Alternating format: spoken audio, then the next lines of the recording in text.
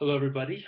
Welcome to week two. You're already probably in week two, and I'm actually here in beautiful Denver, Colorado, as you can obviously see from my hotel room. But no, we're actually here with elders um, of our church, and we're visiting another uh, church that our church partners and relates with and has close relationship with, and it's really fun just hanging out with their team and just dreaming together, learning from each other, and getting to know each other better. So it's great to do something like this, but at the same time, uh, I have to get a little creative with when I do my grading and when I make my videos. So here I am, but just while I'm here, just encourage you guys. Uh, Whenever you get, hopefully many of you are already involved in churches, but and are getting experience with just how church leadership works, with many of you wanting to go into full-time ministry. But as much as you can, build into your local church, but then also expose yourself to other churches and partner with other churches, which is obviously very biblical. So yeah, just a shout out to you about that. Uh, to encourage you guys. And yeah, so why don't I get rolling here? I want to update you guys with a few things this week.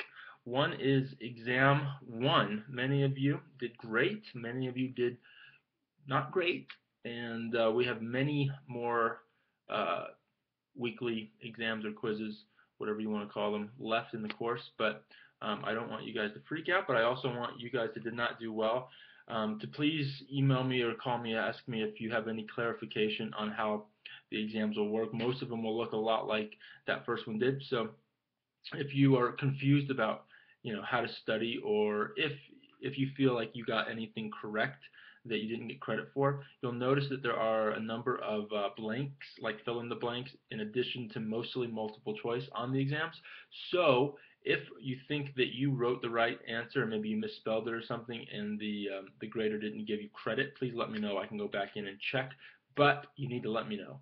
So if you didn't get credit, it's up to you. If you think that there may have been something that you got wrong, just give me a quick email and I'll be happy to check for you.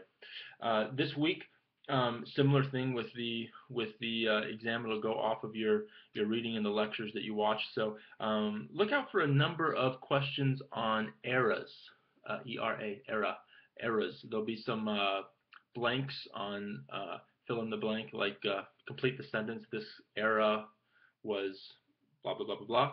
So just that those won't some of those won't be matching. So pay particular attention to those as you study, and yeah, if you got confusion, let me know.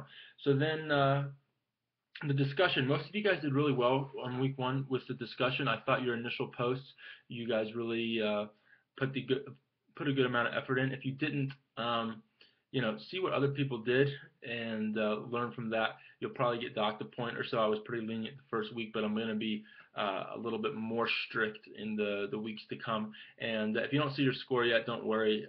Just because of traveling and stuff, I haven't posted those scores yet. But most of you guys did really well. I really enjoyed watching you guys interact on those discussions. Those were very fruitful. And if you didn't see, I posted a pretty chunky post myself just to direct you guys a little bit further on that. So yeah, so have fun this week.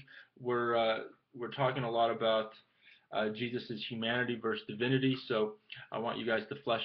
Well, what's the significance of that? The God man. Why Jesus' manhood as a being a human being is as significant as his divinity, being fully God and fully man, and how we can observe how people or ministries or churches or cultures emphasize maybe one or the other at times, and how that affects things.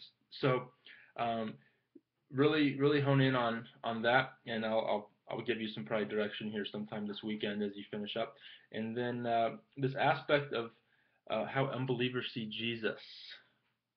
One thing I'd like you guys to explore, if you guys haven't already, is I've noticed that regardless of how controversial Jesus is, or how to the point, and how he ruffled a lot of people's feathers, he didn't back off from any argument. He oftentimes didn't approach things the way people expected him to.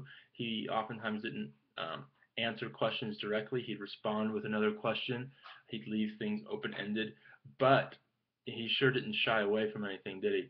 At the same time, uh, our culture tends to still see Jesus as someone of love.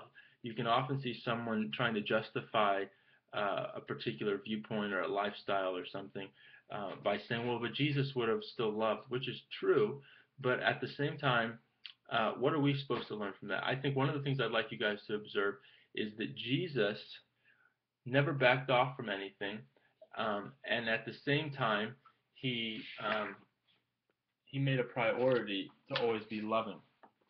So, how can we continue to be very, very bold and strong on the right things while not forgetting the lifestyle of love? Somehow Jesus didn't back off or shy away from a single thing that the Father had asked him to do or to be, and yet he's remembered for being so incredibly loving. Um, so maybe flesh that out a little bit in your discussions. What else did I want you guys to hone in on here? I think that's the main stuff uh, this week. So bless you guys and enjoy the tons of reading and the discussions. And I'll be interacting with you guys. And give me a email or a call if you have any questions. All right, bye.